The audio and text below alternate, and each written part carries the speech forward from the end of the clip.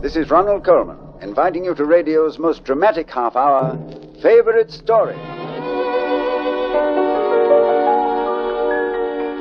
The man named Anton Chekhov was a great playwright. The Russian Shakespeare, they called him, and a master of the short story.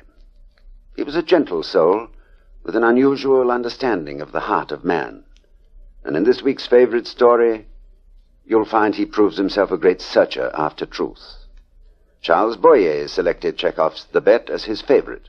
Claude Sweeten has added the unusual instrument called the theremin to his orchestra, and John Beale and William Conrad are our leading players. Here's Act One of The Bet. There is a yellow square of light in the corner of the garden. It is the window of a gardener's cottage, woven across with vines which show black against the square of light like veins in the hand of an old woman. There is no moon. The garden looks like a jungle in the starlight. It wasn't always so, for there was a time when this estate had gardeners to care for these grounds. But there are no gardeners now. So the vines and plants and shrubs have overgrown each other and covered the little cottage, all four walls. Even the door is laced across with intertwining vines. Yet there is a light inside. There is a candle burning inside that garden cottage. And there must be someone there who lit the candle. We can't see him. The window is too high up on the wall of the hut. But he is there. No one has seen him for 15 years. But he is there. Tonight, the owner of this estate, the man named Stakovich, will call on that man in the cottage to kill him. 15 years ago tonight, it was different. There was laughter in this house. That is a very amusing point of view, Sergei. I don't think it's an amusing subject. Well, our young lawyer speaks. Tell us, Semyon, why is it not an amusing subject? To take a man's life, that's murder. Well, for the individual to do such a thing, yes, for the individual private citizen. But for the state to take a man's life, that is another matter.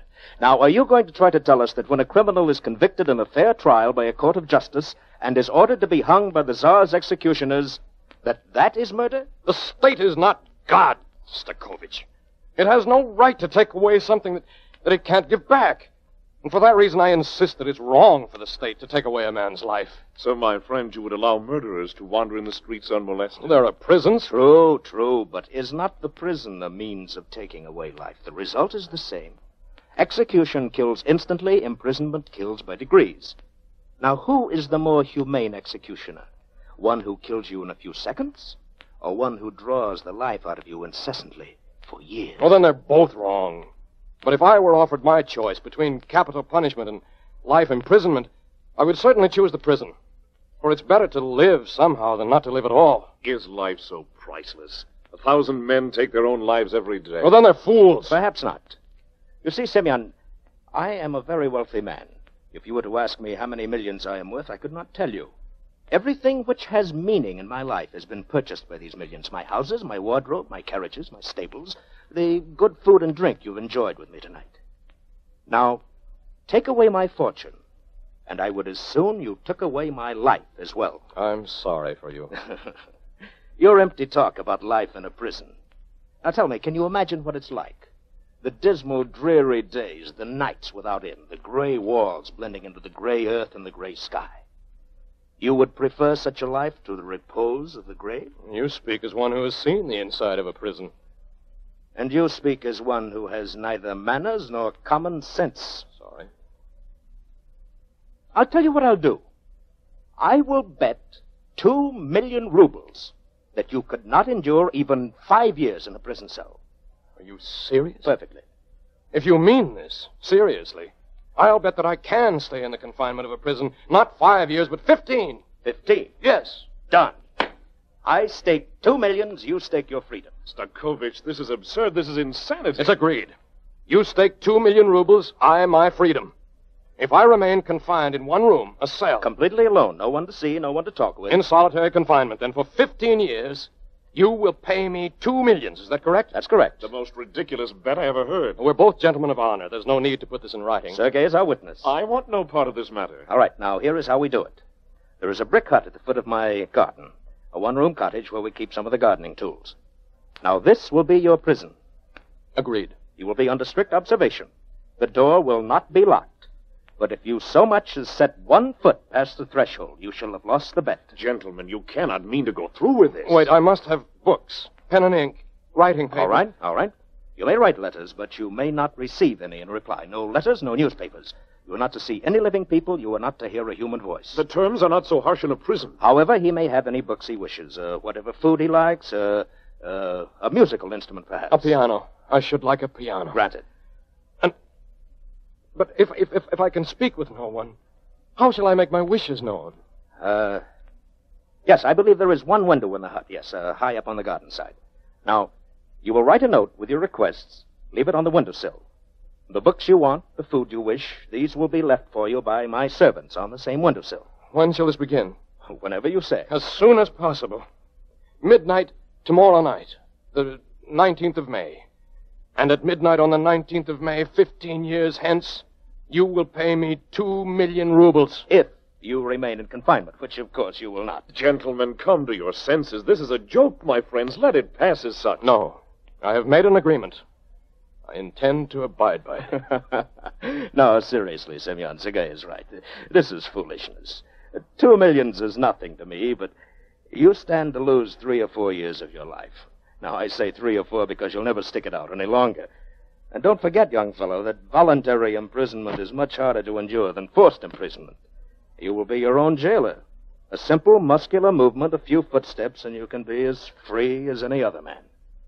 Now, are you foolish enough to think that you could keep this bargain, even for 2 million rubles? I shall be at the gardener's cottage 10 minutes before midnight tomorrow, according to the terms of the bet.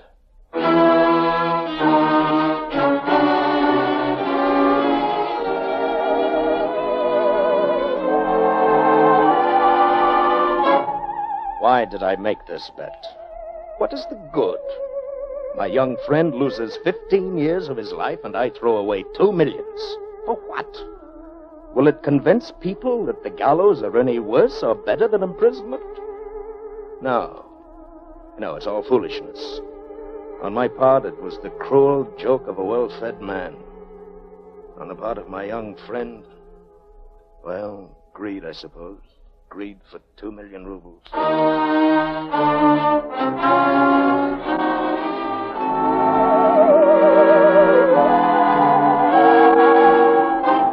Why did I make this bet? Well, the answer's simple. Is there anything a man in my position would not do for 2 million rubles? But no, it's not the money alone. It's not the promise of wealth and complete independence when I'm free again. It was a challenge that was beyond my power to refuse. Something enormous, something irresistible forced me to accept this bet.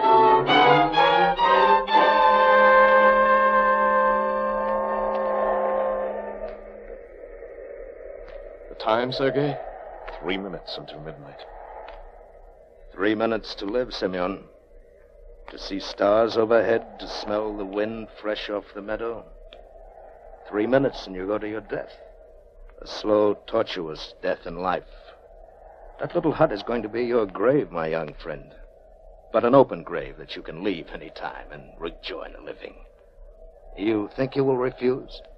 You think you have the faintest chance of winning this bet? The time? 2 minutes before midnight. Semyon, consider, I am not pleading with you because I wish to save paying you 2 millions. That is only 2 grains in the sands of my fortune. But I cannot bear to be the instrument of this useless gesture. Semyon, how old are you? 30? 28? Or 29, more likely. 15 years from tonight, when you come out through that door, you will be past 40. And you will look... How do you think you will look, my friend? 1 minute? Less than that. Wait. Semyon, I cannot let you do this thing. You are young and foolish, but you are my friend. If it's money you need, I will give you 20,000 rubles. 20,000, and we will forget this foolish bet, huh? 30,000. 30,000 if you will not go through that door. I cannot have it on my conscience. 30,000. 40. 50. 50,000 rubles. When the door closes behind him, and he looks at the four walls which will close him in, day and night, night and day, for 15 years, what does a man think about when the door closes behind him?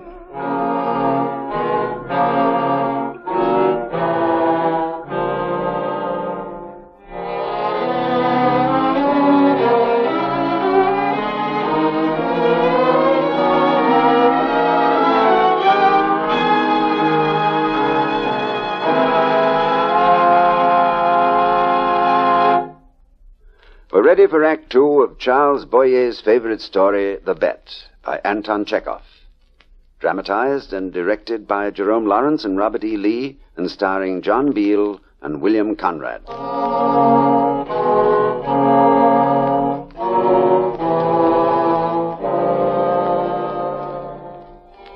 What does a man think about when a prison door closes behind him? When he sees the four walls which will be the boundary of his world for 15 years, what does he think? Ivanov heard the door close, the latch snap, and then he felt nothing but numbness. He had sentenced himself. He had undertaken this fearful confinement as a bet. If he could last out 15 years, it would bring him 2 million rubles. 2 million rubles. What is 2 million rubles?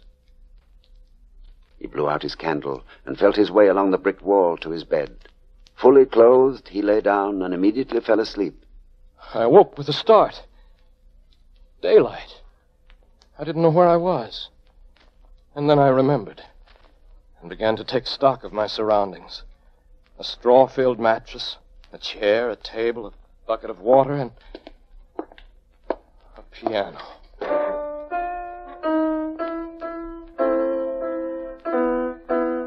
Pity I'd never had time to learn to play. I could study now. Now I would have time to learn. I would send for a manual of the piano. I would teach myself. I placed a note high up on the window ledge and waited. Shortly it was drawn out of my sight by an unseen hand. And in due time, some food and a book appeared on a tray there on my windowsill.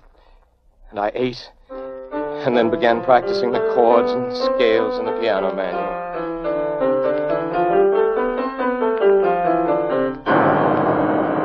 And then I was terrified. The square of sunlight from my window had scarcely moved. With all that had happened, my note, the breakfast, my clumsy fingering of the piano, less than an hour had passed. Since I awoke, that patch of sunlight had moved less than 6 inches. That morning was the longest morning of my life.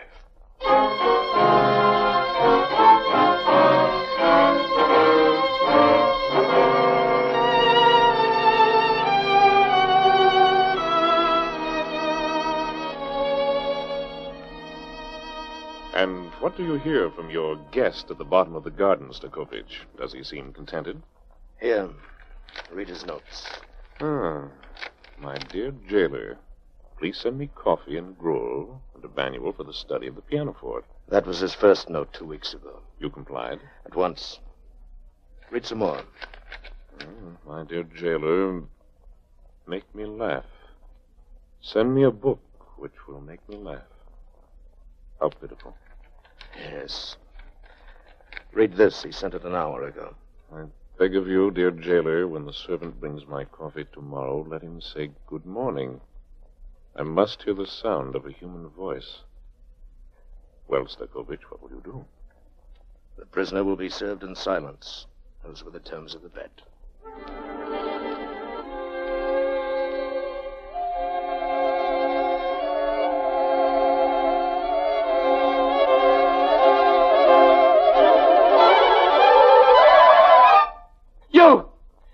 You who just put the tray in my window.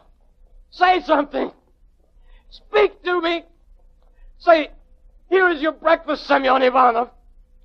Or just say, God be with you. Is that too much to ask? Curse me then. Only let me hear the sound of a human voice.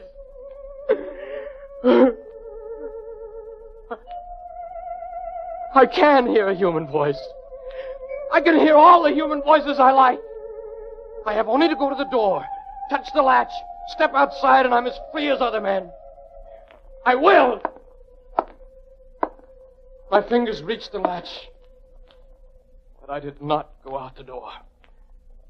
Something stopped me. I went back to my piano.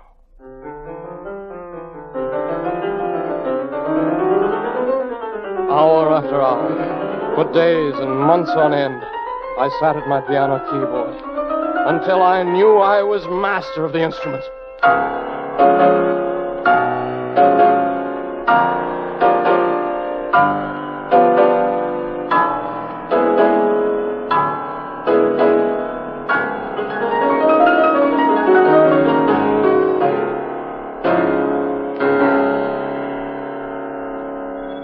I sent for books till they were stacked to the ceiling of my cell. The great writing of all time. The philosophers, Aristotle, Socrates, Confucius.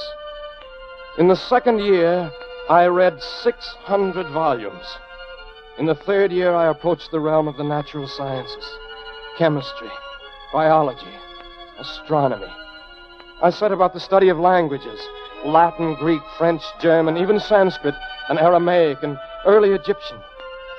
These studies occupied 7 years of my confinement, so that no season which passed seemed half so long as that first morning in the gardener's cottage. Oh, Sergei, I'm very glad to see you. I came as quickly as I could, I will. What is wrong? At a time such as this, a man needs someone to talk with. My friend, since sunrise this morning, I have lost 50 million rubles. 50 million rubles? How did it happen? How? Small loss. I try to recover it with a larger investment. I lose again, double the stakes, and so on. Did you lose? Everything? No. No, Sergei, I have a few millions remaining. What about the bet? I can't afford to lose it now. I can only hope that my visitor at the foot of the garden will choose to escape before the 15th year. Either to escape or to die.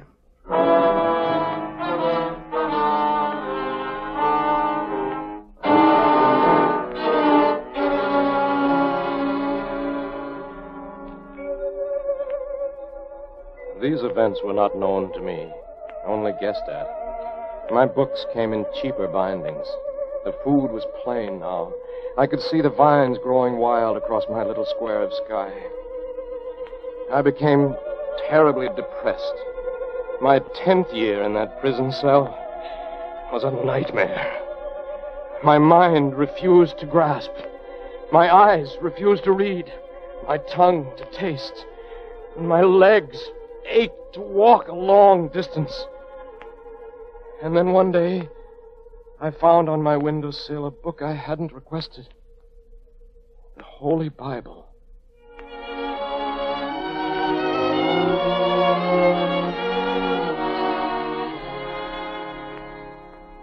For 2 years, he has read nothing else. You still supply whatever he asks for? I place everything on his windowsill myself. What of your servants? I no longer keep any servants, Sergei. Things have gone very badly with me on the exchange. Still more losses. And if you lose the bet? I'm still a gentleman, a man of honor. I've given my word, and I shall keep it. By selling all my property, even my clothing, I shall be able to raise 2 million rubles.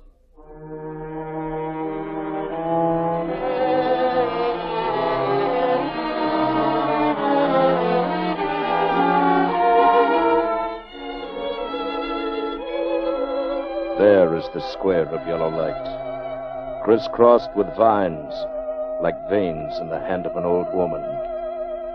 An hour from now, it will be midnight, and he will have won the bet. An hour from now, he will have 2 million rubles, and I will have the coat on my back. That is all. There is nothing left. The man must die.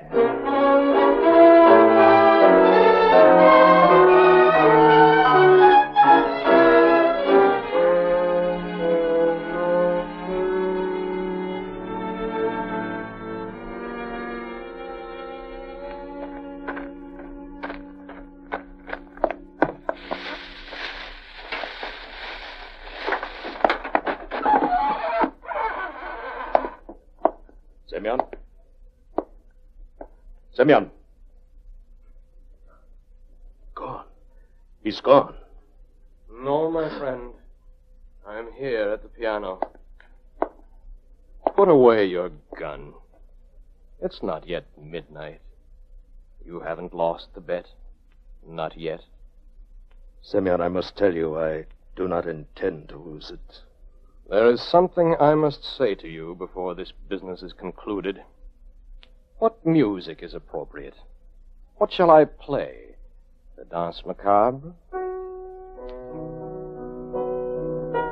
In a few moments, unless you choose to put a bullet through my head, I shall be a millionaire twice over, and a free man after 15 years in a solitary cell.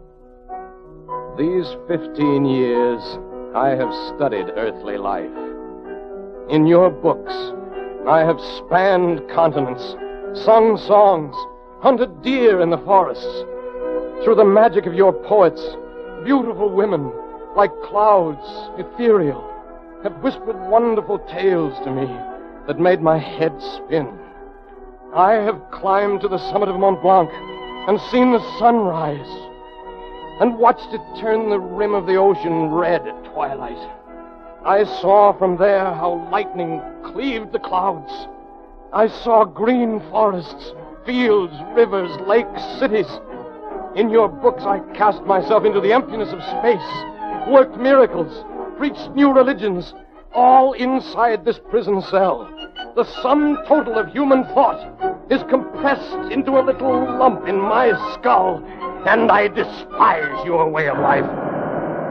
Everything in your existence is void, frail, a mirage.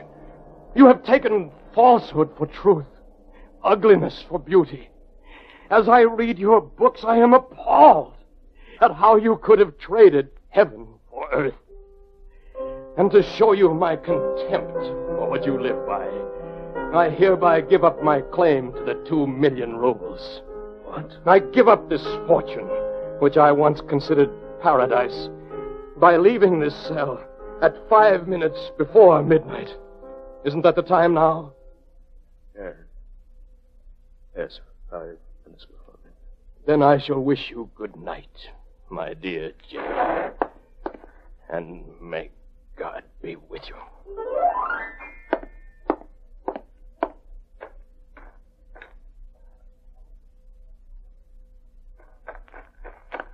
I brushed by him on the path.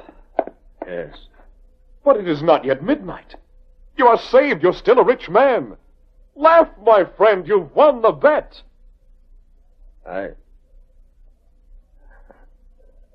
I'm not sure, Sergei, whether I've won or lost.